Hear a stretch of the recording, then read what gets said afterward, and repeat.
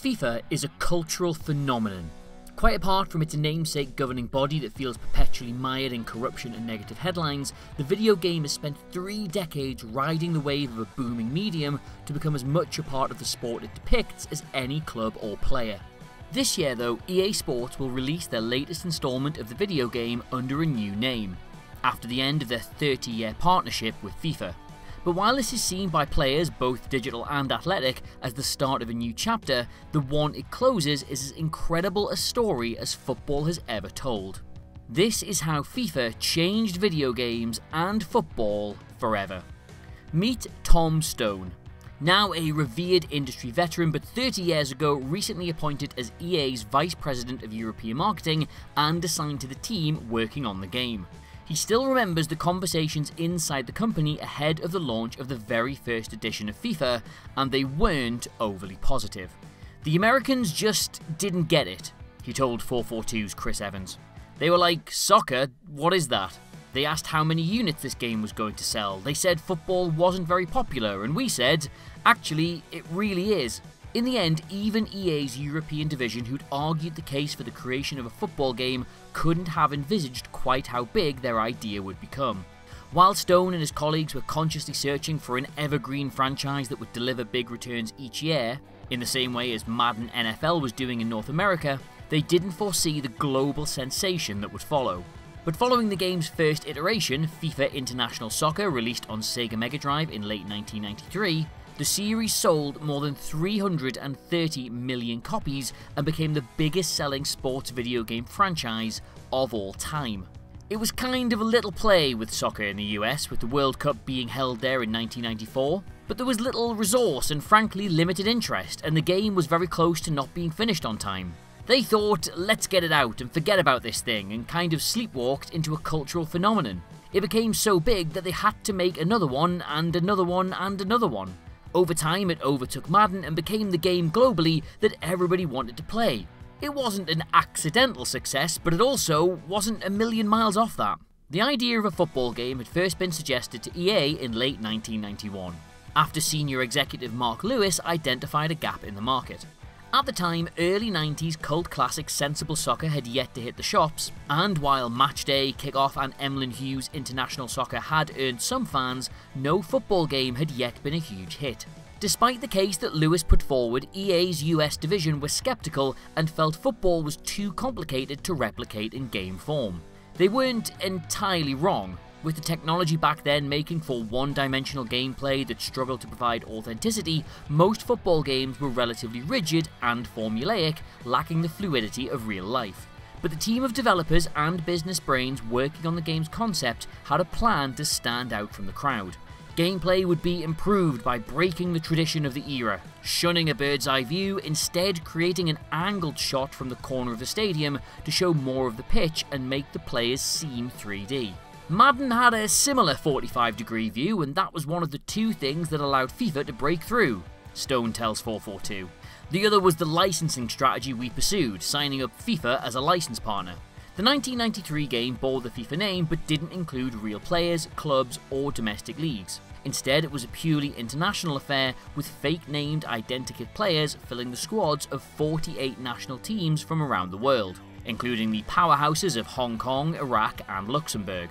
Tony Gubber provided commentary on the PC CD-ROM version, although it was on the Mega Drive that it really took off. EA's target of selling 300,000 copies in Europe, a figure that was considered ambitious, was smashed within weeks in the UK alone. More than 500,000 copies were sold in the first month of release in Britain, with FIFA International Soccer remaining at the top of the gaming charts deep into 1994. But already, work to make the second version of the game even better was well underway. One of Stone's main jobs was to secure the licensing deals from all over the world to allow FIFA 95 to feature all the major clubs. By the time FIFA 96 was released, it included the real names of the players too. EA Sports' slogan was, "If it's in the game, it's in the game," Stone says. And that led to me getting on a plane with 2 other people, flying around the world and trying to sign every single league we could. We had a relationship with FIFA, but the last 2 letters of their name were an indication of what rights they actually had. F*** all. They had nothing, so we helped them to organise and make the leagues realise that they had rights. rights to stadiums, player rights, player likeness rights, apparel rights, and the league structure. I flew to Italy, to Spain, France and Denmark. We did the MLS in North America and also the J-League in Japan. What made FIFA a success was that it ended up being a really compelling game experience. Quickly, the marketplace was also filling up with a host of other football titles. But the credibility that naming rights provided meant EA Sports' offering grabbed the attention, even if some other games had edged ahead of FIFA in the gameplay stakes. Despite that early success though, the relationship between EA Sports and football's governing body wasn't always smooth. The value of FIFA's endorsement clearly hadn't gone unnoticed. No partnership was sacred if the potential for a better deal was on the table elsewhere. It was awkward because the only thing they wanted to talk about was, how much money are you going to give us, Stone adds. There was very little discussion about building a long-term partnership, which is what I wanted to do from a commercial standpoint. We didn't know quite how successful the game was going to become, but we had a sense that this thing could be pretty cool. Our position was that we wanted to be a good long-term partner with FIFA, but they never responded. I did once say that it was like dating a girl you think is wonderful, but you also think, she's not saying very much, or I don't know where I stand. But I did find out though, because I got a call from someone at Sony in 1996. He said, you and I need to talk. I met him and he said FIFA are out shopping the license. He told me FIFA had approached Sony and asked if they'd be interested in taking the rights exclusively. This potential disaster was averted though before EA Sports cemented their relationship with the release of FIFA Road to World Cup 98.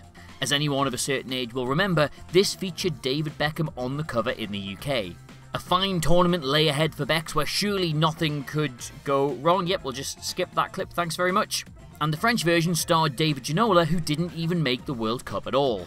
With Raul and Paolo Maldini chosen in Spain and Italy respectively, it was one of the first examples of EA's new strategy to create a series of localised covers targeted at different nations. Before that, the very first cover shots captured in-match action, spawning some unlikely protagonists. For FIFA 93, that meant Polish journeyman Peter Swiatkowski made an appearance on the cover alongside England star David Platt. A year later, it was former Spurs goalkeeper Erik Tordsvet diving to make a spectacular save. Then, perhaps most random of all, Notts County long throw merchant Andy Legg on the cover of FIFA 96, attempting a sliding tackle on Brescia's Sabao during the Anglo-Italian Cup final.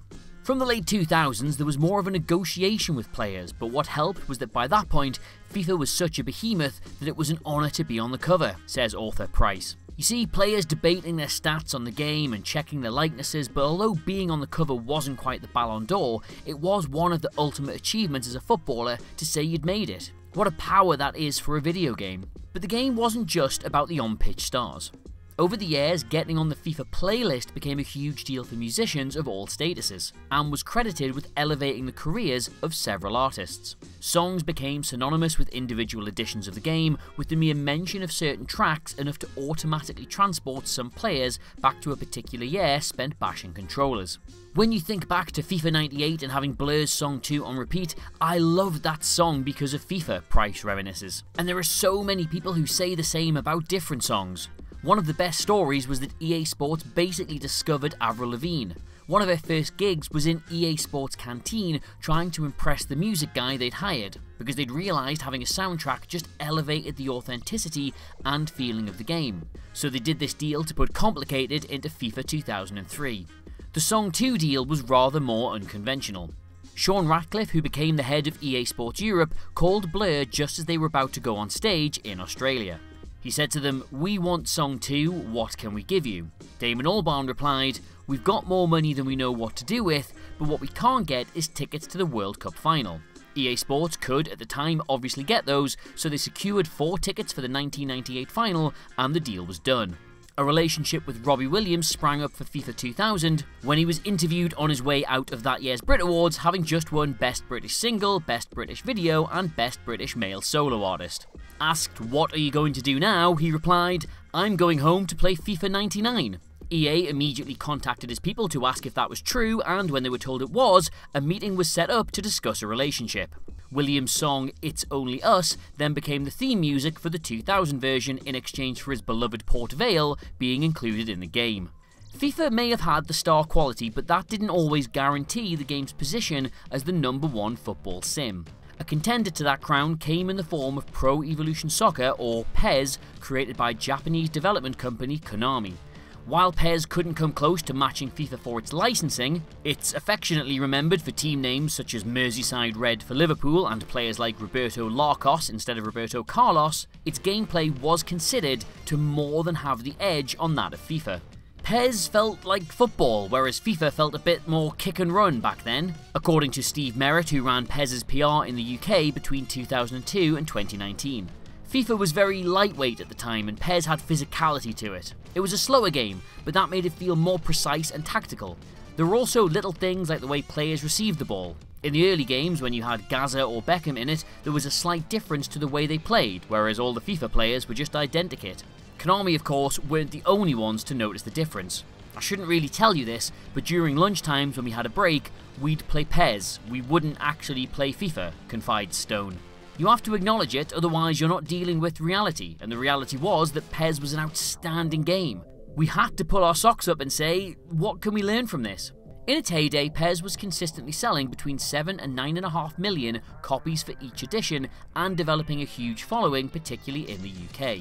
The glory days of PES were overseen by a guy called Seibas Takatsuka, and he was the guy who took it from PlayStation to PlayStation 2, but he left around the time it went to PlayStation 3, explains Merritt. PS3 was an awful time for PES. They brought in this new development team that claimed they were going for realism, but all they were really going for was realism of faces. Around the time of PES 2007, it became this really tedious game where all the midfield nuance and individuality was taken for pace. That drop in quality coincided with FIFA doing what Konami had been doing before, so it was almost as though they swapped ethos. Opposition now vanquished, EA Sports continued to develop FIFA. Advances in technology only made innovation more possible. They toyed with cult spin-off FIFA Street in 2005 before rebooting it to more success in 2012. They brought in FIFA's player career mode where you could play as one individual and added another dimension with the Journey trilogy, an immersive story focused on fictional starlet Alex Hunter. The pièce de résistance though came with the creation of FIFA Ultimate Team, where gamers collected packs of players to build a world-beating team from scratch. Ultimate Team revolutionized the gaming experience, becoming a cash cow for FIFA thanks to its in-game purchases and introduction of a new fantasy aspect. The advent of superfast broadband all over the world also mushroomed the online play modes, with Ultimate Team becoming the perfect grounding for players from around the globe to test their skills against others. It became the mode of choice for the booming market of professional FIFA competitions, with football clubs recruiting gamers to represent them in lucrative events. The prize money on offer started to run into 6 figures for the bigger tournaments, streamed by millions of esports fans and even broadcast on TV by Sky. It became a big business, and while there were stories of casual FIFA players upsetting the order to beat the pros at top events, elite online competition became principally the realm of well-backed teams packed with full-time players. That wasn't the case when David Bythway, the first British FIFA player to sign to a professional club when he joined Wolfsburg in 2016, was plucked from his bedroom in Wolverhampton to play the game on the world stage. I went to the Interactive World Cup that was hosted in Brazil in 2014, Bythway explains. The experience was amazing. Me and a friend flew out to Rio, landed at 6 AM, but couldn't go to bed because the FIFA rep said there was filming to do on Copacabana Beach. That night we were taken to a rooftop bar above the beach when all of a sudden, the crew of Match of the Day came in. One moment we're just sitting looking out, then we turn around and Gary Lineker, Alan Shearer and the lot of them are walking towards us. The final itself was held on top of Sugarloaf Mountain and the Brazilian Ronaldo was there. He came to shake my hand before the final and wish me good luck. It was crazy. After 30 years though, the relationship between FIFA and EA Sports is over. Unable as they were to agree a new deal to extend their partnership following a breakdown in negotiations.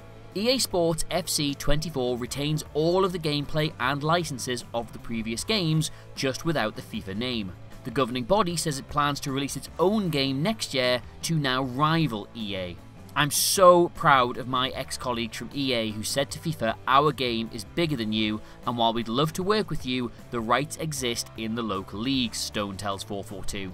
FIFA are now back to 1993, where they have no rights to anything apart from the World Cup.